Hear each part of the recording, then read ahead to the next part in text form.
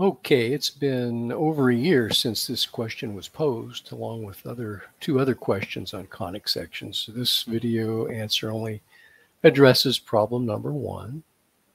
You're given the equation of a parabola and asked to come up with the equation of a hyperbola that, well, has a conjugate axis that's the same as the directrix of the parabola and having one of the foci of the hyperbola equal to the focus of the parabola.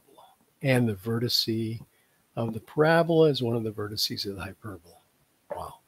Okay, so that's the same as posing this question right here. Find the equation of hyperbola with center at negative 5.25, negative 6, one focus at negative 2.75, negative 6, and one vertex at negative 4, negative 6. If you knew all that information, you could write the equation of the hyperbola.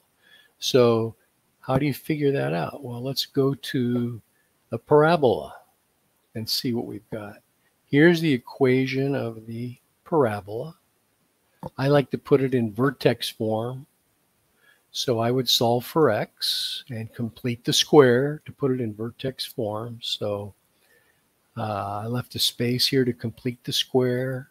Half of 12 is 6. 6 squared is 36. So I've got to subtract 36 to keep the right side in balance. I can rewrite it as y plus 6, the quantity squared, minus 20.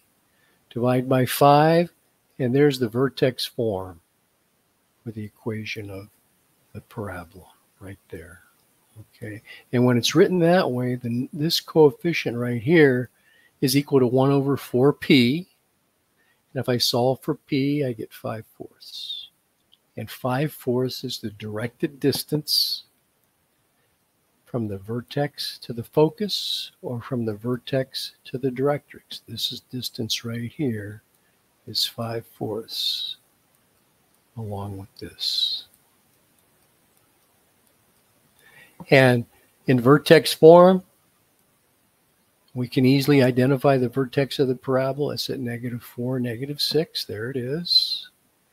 And then the focus is on the interior of the parabola. So if we add 5/4 to negative 4, we get a negative 11/4, or negative 2 and 2.75. Okay. And now here's the key. The conjugate axis of the hyperbola is the same as the directrix of the parabola. The directrix is this line right here, which is a distance of 5/4 from the vertex. So this line is negative 4 plus a negative 5/4, or negative 5 1/4. And this is the conjugate axis of the hyperbola. The conjugate axis is perpendicular to the transverse axis and passes through the center of the hyperbola. And that's the key, because that's probably the most important thing when you're trying to find the equation, or the equation of a hyperbola, is to first locate the center. So there's the center right there, negative 21/4, negative 6. So if I come back here, the coordinates of this point right here are negative 21/4, comma, negative 6. We know that this distance right here was 5/4. And that distance right there from the center of a hyperbola to one of the vertices, we use the letter A for that. So that distance, there it is, 5/4.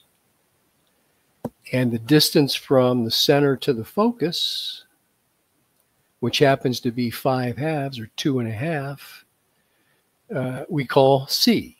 And for a hyperbola, a squared plus b squared equals c squared. So b squared equals c squared minus a squared.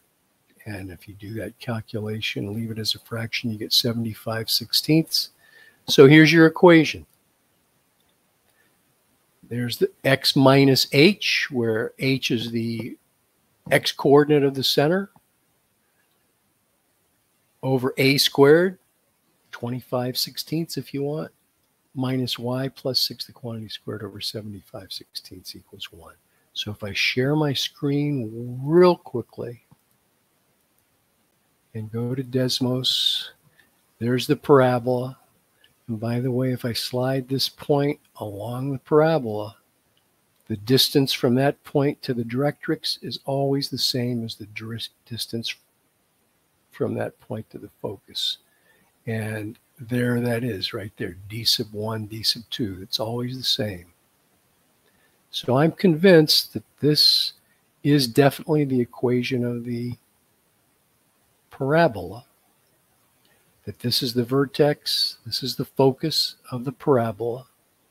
If I hide the parabola and show the hyperbola, there's what it looks like. Okay, there's the conjugate axis, which was the directrix of the parabola. There's one of the vertices of the hyperbola, which was the vertex of the parabola. There's the other vertex. I could have also calculated the other focus. And these lines are the asymptotes of the hyperbola, which, well, where are the equations of the hyperbola, of the asymptotes? Oh, there they are, right there. Opposite of b over a, that's the slope, times x minus the x coordinate of the center minus the y coordinate of the center. No, plus the y coordinate of the center, actually. Okay, there you go. Hope that helped. If you have any questions, post a comment. And I'm going to post links to Desmos graphs for the other two questions, too. There you go.